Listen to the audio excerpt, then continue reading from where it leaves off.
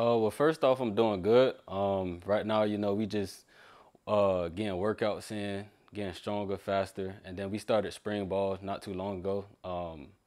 Just a couple days ago, we had spring practice number 4. Okay. So pretty Pads. much. Pads, right? We're breaking out the pads now. We ready for this. All right, so I want to talk about this. You're from Miami. Give me 2 spots that I must go to eat in Miami, and then 2 spots in Gainesville, because we'll be there this year, where I got to go to. To answer that question, I wouldn't know, cause I don't eat out like that. My family's big on cooking. That's crazy. But coming up here, I would say Chick-fil-A. You could go there anywhere. That's probably one of my favorite fast food places to go. Okay, so Chick-fil-A, you can go there anytime except on Sundays. So, Right. what do you do on Sundays? Do you cook? Are you a cooker? A little bit. All right, what's your best dish? What do you make, Jason? Tell me this. Oh, I'll get into football in a second, but I wanna peel some layers off of this onion called Jason Martin. I could make some spaghetti, some good spaghetti. That's a tough dish. That's not easy to do, but I mean, I like it. What do you do? What is your specialty to make your spaghetti better than mine? I make it, just like the norm, like everybody else would. No, man, It just probably tastes better. Yeah, okay. I get it. So last year you led the team in pass breakups.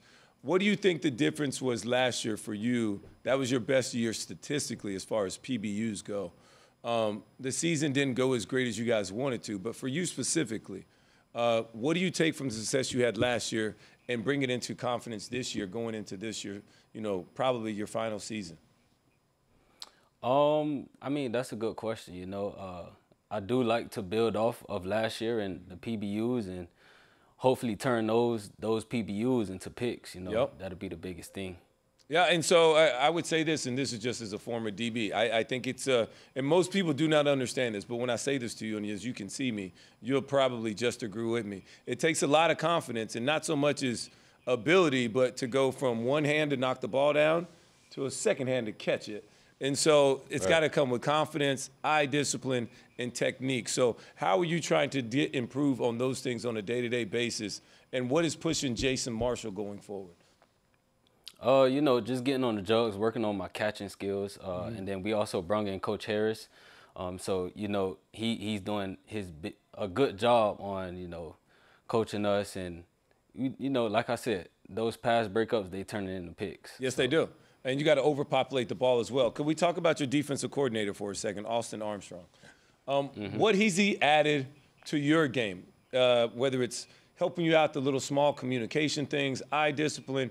How has he really helped you, mold you into be a better player? And also some of the things that you guys are doing schematically that you're probably starting to see like, okay, we're turning the corner in this direction. I would just say his aggressiveness, his aggressive play calling. Like you said, he wants everybody to run to the ball, populate the ball, and he's a young guy, so he brings a lot of energy to the defense. So when you say energy, I mean, is he like a chest bump guy? Is he a fist bump guy? Or is he just a rah-rah, hit you on the helmet? I hated guys that hit the helmet. I'm like, dude, don't hit my helmet. But what is Coach Armstrong for you? And then what do you enjoy? What's your celebration or go-to? He is a chest bump guy. I remember one play, I think it was against Florida State. He came in with a chest bump. He jumped high as me, so I was kind of surprised by that.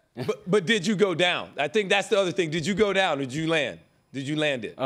Right, I did. You went down? Oh, that's the worst. When they just bring way more momentum than you do. I agree with you. That's the worst. All right, let's talk about a couple of your teammates right here. Graham Mertz had one of his better years since entering in college football. I know he's been around the block.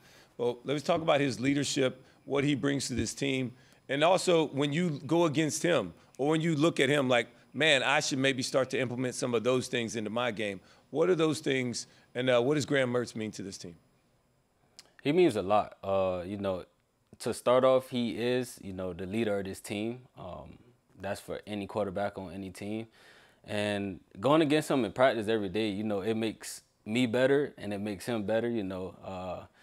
He do throw a lot of good balls, so it's hard for me to get to some of them. And we we talk smack to each other. And at the end of the day, you know, we both just getting better. He helping my game, I'm helping his game. So.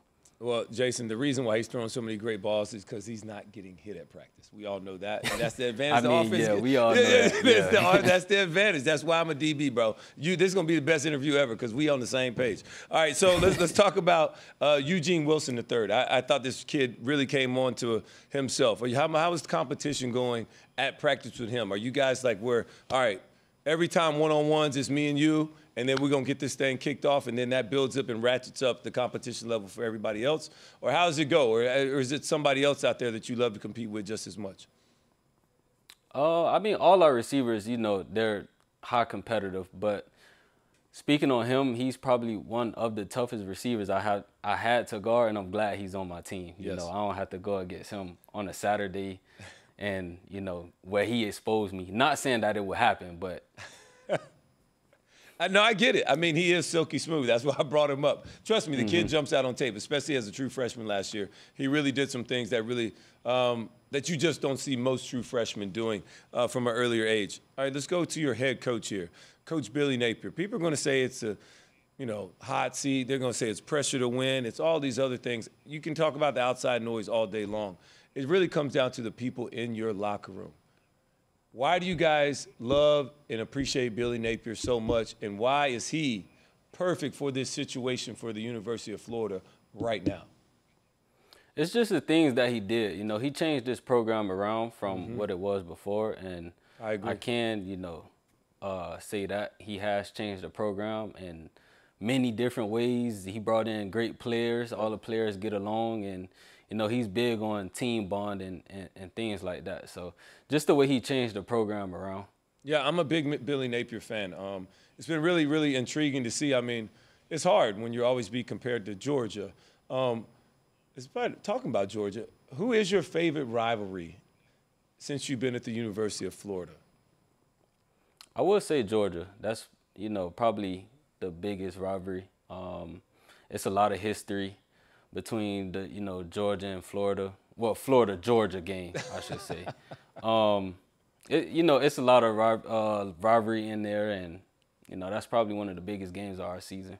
So look, I played at Alabama. Everybody thinks I'm just going to hate Auburn, but I got a lot of friends that went to Auburn, and, you know, I hung out there a little bit. I hated Tennessee more. For you, which one do you dislike? I don't want to use the word hate on TV. It's a strong word. Which one do you dislike more, Florida State or Georgia? Florida State. That's what I Florida figured. State. That's exactly. By far, Florida State.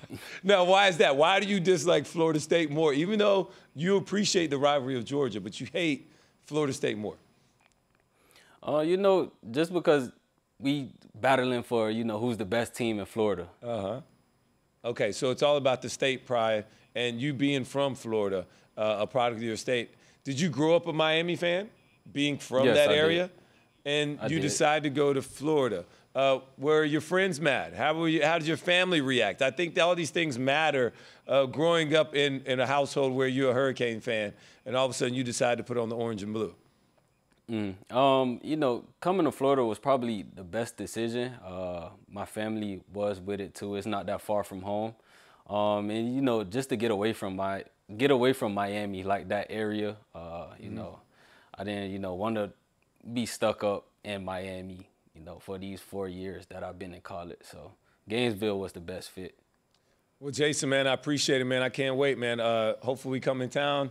I don't know if we're going to go to Chick-fil-A, but you can definitely give me some of that spaghetti, bro. Appreciate it, man. Good luck to you guys this year, man. I'm really looking forward to the season for you personally and also for the Florida Gators and their lovely fans. So thank you so much, Jason, for joining the Paul Feinbaum Show. Okay, thank you for having me. Thank you. Man, no doubt, man. Great job.